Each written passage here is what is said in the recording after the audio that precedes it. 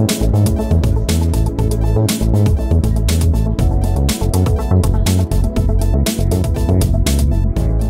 I'm Paul Comfort, MTA Administrator and Queen Anne's County resident. Here today kicking off the new 210 route to Baltimore. This is a new commuter bus route the Hogan administration is bringing to the Eastern Shore.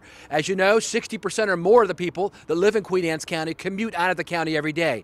Hundreds of them take our existing routes to Washington, D.C., but we haven't had a route to Baltimore City in a long time. So we're happy today to officially kick it off with the Queen Anne's County Commissioners with a ribbon cutting, taking people to all of life's opportunities. I've got with me John Duncan, the Chief Operating Officer of the MTA, who joined us here today. John, what do you think this route will mean to riders from the Eastern Shore? Well, it's fantastic. It'll cut down on traffic on 301. It'll cut down on toll traffic at the booth on the bridge.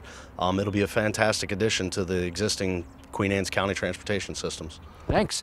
And over here is Pat Keller, who's in charge of our commuter bus service for the MTA. Pat, tell me about the company who runs this, their reputation for quality. As you know, we contract out our commuter bus services to 7 motor coach companies, over 200 routes across Maryland. And who's doing this route, and tell us about them. So the MTA, as the administrator mentioned, contracts a lot of commuter service throughout the state. The Academy is running this particular service. They are a great product. They run a great show for us. Their buses are clean, they're neat. You'll find them on time, and the performance is excellent. So our existing Washington, D.C. routes, there's a park and ride under the Kent-Neris Bridge and then one here at the Kmart parking lot. Our new Baltimore routes, there wasn't enough room under the bridge. And so we've opened up a new commuter parking lot, which is right next to the Western Auto. It's called the Castle Marina Park and Ride.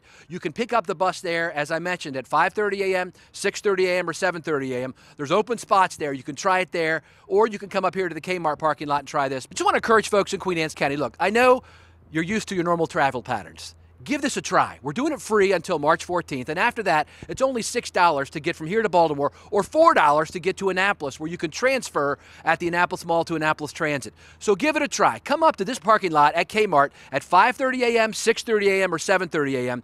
Get on the bus, take it to Baltimore. We'll drop you off at numerous stops along Baltimore Street all the way out to Johns Hopkins University, and then come on back home and give it a try, and I'm sure you'll be hooked for a while on MTA commuter buses.